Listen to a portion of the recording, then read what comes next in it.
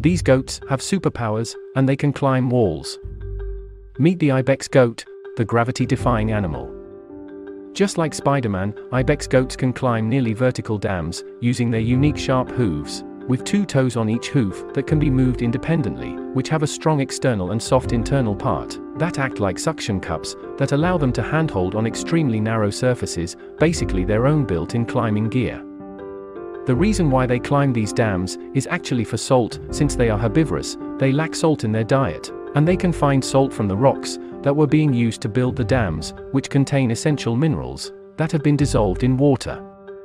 They need minerals and calcium in order to survive, and without salts and minerals, their bones won't grow, their nervous system and muscles can't function, and their movement and coordination can falter. And some Ibex goat species also climb mountains, such as the Nubian Ibex, risking their lives to find salt.